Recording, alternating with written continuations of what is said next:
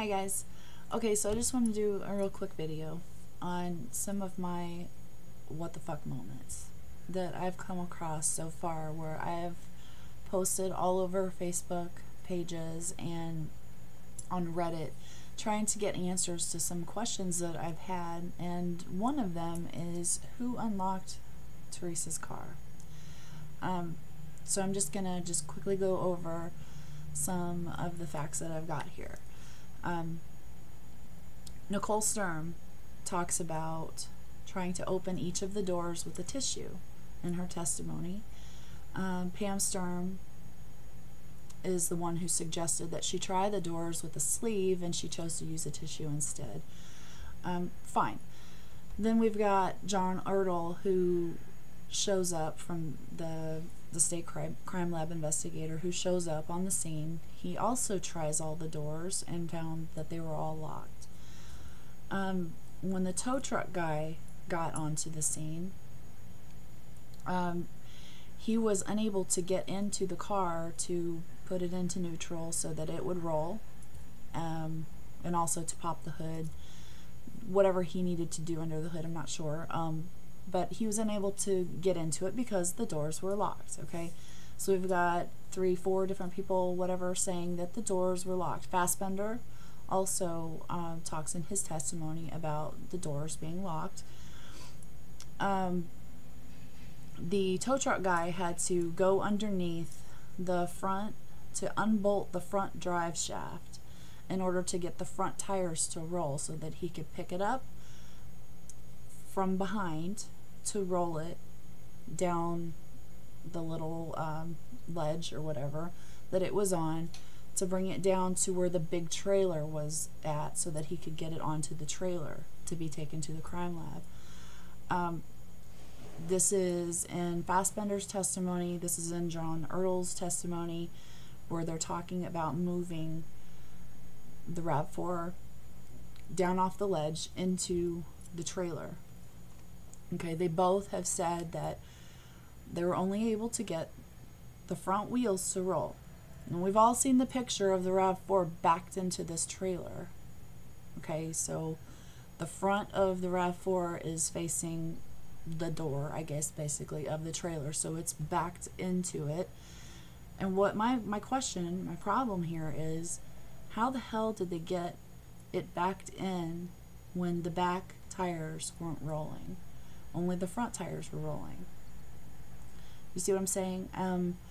This is something that's really bothering me.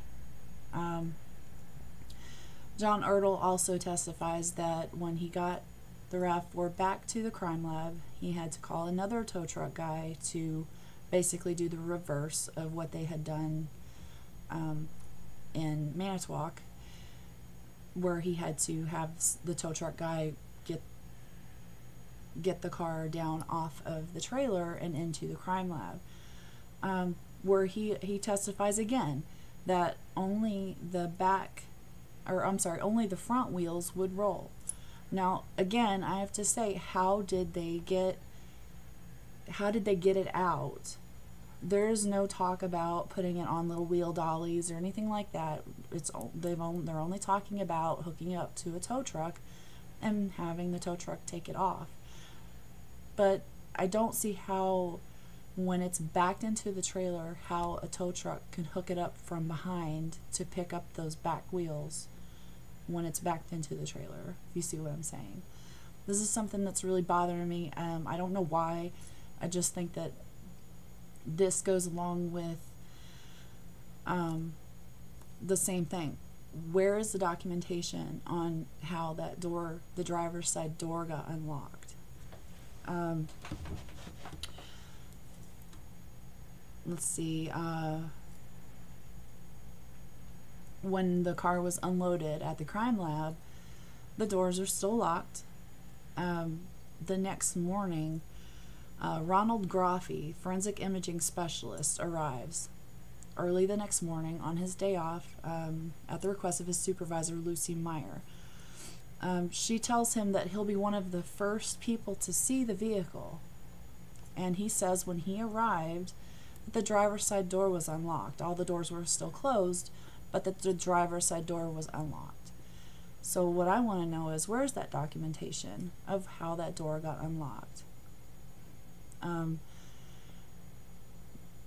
This, at the time, would be one of their biggest pieces of evidence in this case. So you would think that if anyone even farted close to that car, they would have documented it somewhere, just in case their DNA, you know, ended up on the car or something, you know.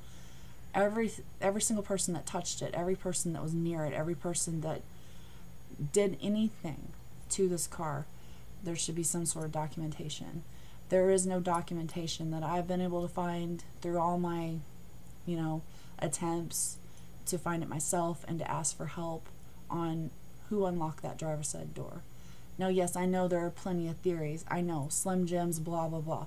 But if a Slim Jim was used on their major piece of evidence, you would think that would be documented. So where is that? I know that, you know, I'm not saying that they had the key at that time, because I don't know that. I don't know what they did or did not do, because it's not documented, and that's my problem. Why is that not documented? What is this weirdness that's going on with the back tires won't roll, but somehow they managed to back the RAV4 up into the trailer? I just don't even understand how that they did that. Now I've got information from a mechanic who's been a mechanic like his whole entire life, so longer than I've been alive, I think, almost,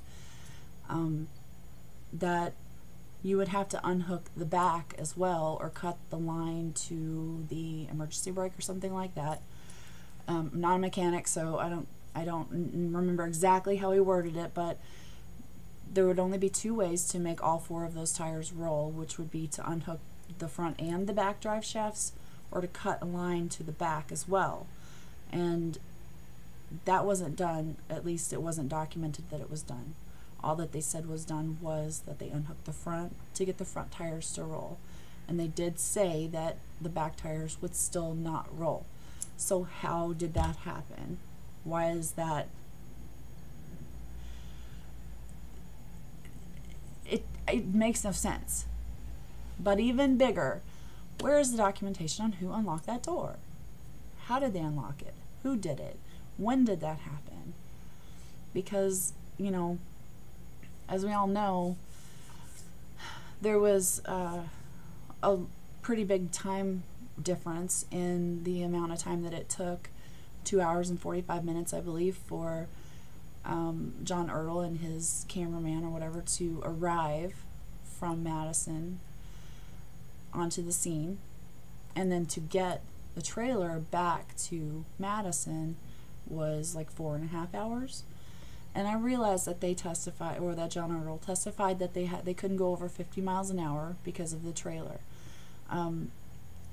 So, you know, I understand that it would take them a little bit longer, but that's still a pretty big difference, and, you know, who knows what happened during that time. Also, in the time that when they arrive back at the crime lab at 1:15 a.m., they're waiting there for the tow truck guy for like 45 minutes. You know, maybe at that time somebody unlocked the door. I don't know, but where is this documented? Why is this not documented? This is, I think, is important, and it's bothering me so much. And if anyone knows, it would be wonderful if you'd share that with me. Like I said, I can come up with theories on how it was done, sure, but I want some kind of documents to show how this was done, who did it, when, and all that. Just anything. So yeah, if you have any of that information, please share.